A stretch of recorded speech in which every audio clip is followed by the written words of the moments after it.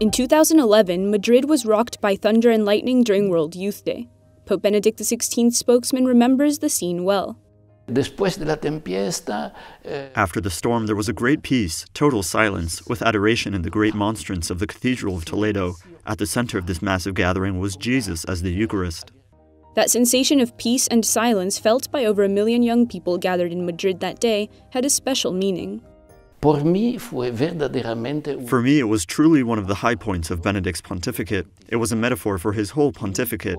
After the problems, storms, tensions, one arrives at the final point of adoration and union with God and peace before Jesus Christ, present in the Eucharist.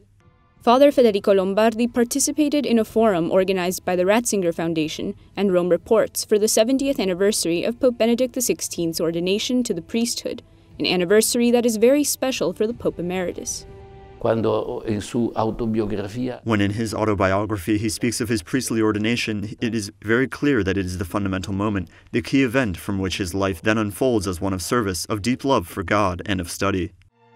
Pope Benedict XVI understood that this spirit of service should be reflected in the Mass as a sign of full respect for the liturgy.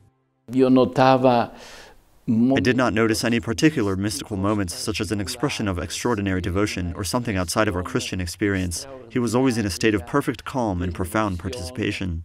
Federico Lombardi was the director of the Vatican Press Office from 2006 to 2016. As one of the main witnesses of Benedict XVI's pontificate, he now chairs the Joseph Ratzinger Foundation.